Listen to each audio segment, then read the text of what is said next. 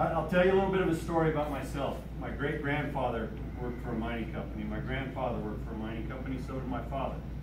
All three of my kids are now working in mining, 2 engineers and 1 accountant.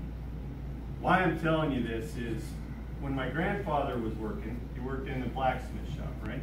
They built things. They had carpenter shops. Everything was built on sites. We don't do that anymore. When my dad started in the mining industry, 50-ton, 75-ton trucks, that was kind of the biggest thing you saw. When I started, a 300-ton truck was big, 300-400. That's not changing, right? That's a 6-fold increase. I don't think by the time my kids are 40, 50 years old, there's not going to be 2,000-ton trucks rolling around out there, right? You're starting to hit physical limits. Now, somebody may come up with something. I've seen some 600-ton things coming out of Poland, somewhere like that, but 1,800 tons is getting a bit ridiculous. It's just not something you're likely to see.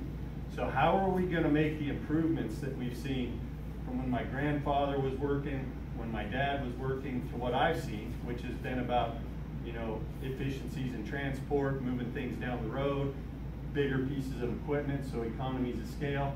Now we're to a point where we've got to figure out how to do this thing more efficiently, more effectively. This is what this is about, right? Where's the data? How are we going to get it? How are we going to make decisions in real time, right? Right now we do a lot of backward-looking things. Data from a week ago, data from a month ago. That's great. It helps you figure things out going forward, but it doesn't help you today.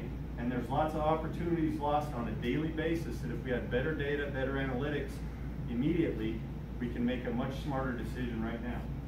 So AuOps is about freeing up this data, turning it into useful information, and letting the guys in the field, and again, this is where the decisions will be made. My guys work out there, I work out there, the operators are all out there. That's where the decision is made, because that's the best place to make the decision. If there is an upset condition or a significant issue, we can escalate from here.